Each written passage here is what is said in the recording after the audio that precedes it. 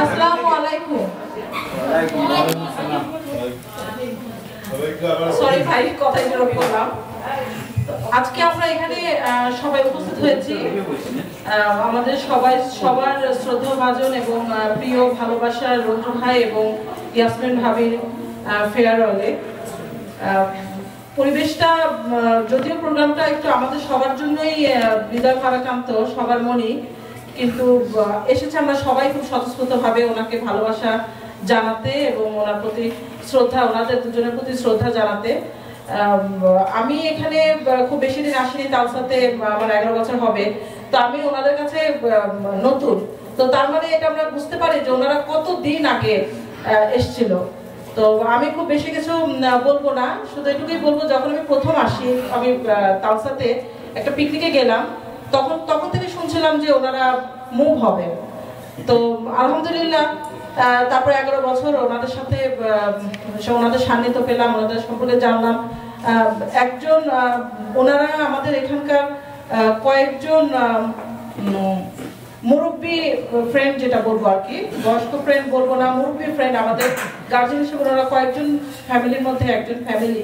যতটুকু ওনাদেরকে পেয়েছি, ওনাদের দুজনের ভিতরেই যে কাছে আমরা কাছে গেলে যে আদর দিয়ে ভাবি বুকে জড়িয়ে ধরে, মানে মনে হয়েছে যেন আমাদের মনে হচ্ছে যেন কোনো বড় বোন। কখনোই মনে হয়নি যে, সত্যি বলছি, এটা কিন্তু একদম আমি সবসময় সাকি ভাবিকে বলছি যে ভাবি আপনার ফ্রেন্ডটা মানে এত আদর দিয়ে বুকে জড়িয়ে ধরে।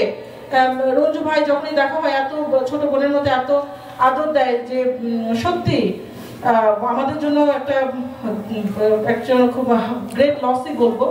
তারপরে ইনশাল্লাহ আমরা অবশ্যই আশা করব ওনারা সবসময় আসবেন, আমাদের দোয়া তো সবার সাথেই আছে। তো আজকে ওনাদের শ্রদ্ধা জানাতে আজকে আমরা সবাই কিছু না কিছু সবার কথা যদি একটু বলি ওনাদেরকে, জাস্ট ওনাদের স্মৃতির পাতাটাকে একটু ভারী হবে আমাদের কিছু কথায়। তো আমি প্রথমেই আমাদের এখান থেকে রব ভাইকে একটু বলছি যদি কিছু বলতেন। ভাইরা সবাই এক এক করে, যদি ভাইরা ভাবিরা, ভাইদের থেকে শুরু করি।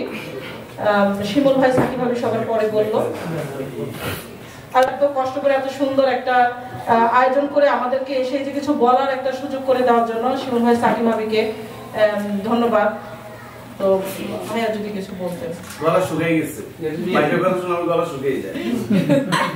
হ্যাঁ, আগে তো মাইক দুয়ের পরিবেশটাও তো খুব আর হলে দলে তো সার্ভিস, বোতলটা নিয়ে যান, বোতলটা নিয়ে যান, পানি সার্ভিস আছে।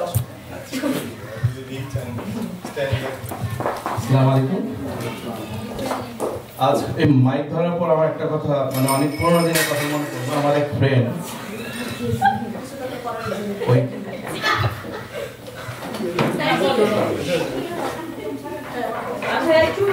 আচ্ছা,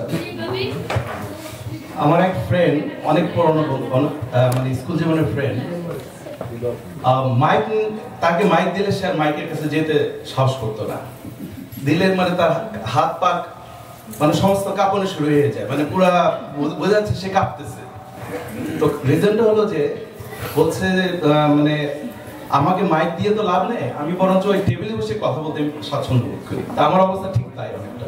তো যাই হোক, তো রঞ্জু ভাইয়ের এই চলে যাওয়ার উপলক্ষে যে কথাটা আমি বলতে চাই, যে রঞ্জু ভাই অ্যাকচুয়ালি বেসিক্যালি আমি যদিও ভাই বলি, কিন্তু রঞ্জু ভাই আমার ক্লাসমেট।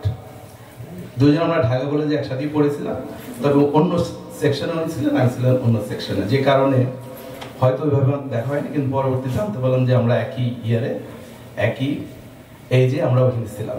তো যাই হোক, তো রঞ্জু ভাই সেদিক দিয়ে আমার খুব ক্লোজ। তারপর তার সাথে দেখা হলো, পরিচয় হলো। আর একটা ঘটনা আমার মনে পড়ে, যখন প্রথম রঞ্জু ভাইয়ের সাথে দেখা হয়েছে শিমুল ভাইয়ের বাসায়, শিমুল ভাইয়ের ব্রোকেনের বাড়িতে 2000, হ্যাঁ, ওইখানে দাওয়াত দেওয়া হইলো। তো রঞ্জু ভাই আসছে, সবাই 3-4 জন আমার মনে পড়ে। তো তখন কিন্তু আমার কোনো ব্যবসা ছিল না, রঞ্জু ভাইয়ের একটা ব্যবসা ছিল গ্যাস স্টেশন। তো কোনো বাঙালি গ্যাস স্টেশন অন করতে পারে, আমি অবাক বিষয়ে তার দিকে তাকাইছি যে কে সে, কত টাকার মালিক, মানে আমার তখন এই ধারণা হয়েছিল। তো আমি তাকে দেখলাম, তার বের হয়ে তার গাড়িটাও দেখলাম যে কি গাড়ি চালাচ্ছে। যাই হোক, এটা আমার এই অবস্থা ছিল সত্যিকার অর্থে, মানে যে মানে কোন বাঙালি যে গ্যাস স্টেশন অন করতে পারে রঞ্জু ভাইকে প্রথমে দেখলাম। তাই আমি ভাবছি যে উনি হয়তো কোন একটা মিলিয়নিয়ার হবে নিশ্চয়ই, কারণ আমার আইডিয়া ছিল যে গ্যাস স্টেশন কত টাকা মানে যাই হোক রঞ্জু ভাই কাছে ওই পরিমাণ না থাকলে কাছাকাছি ছিলেন, এটা ওনারই একটা লাকের ব্যাপার।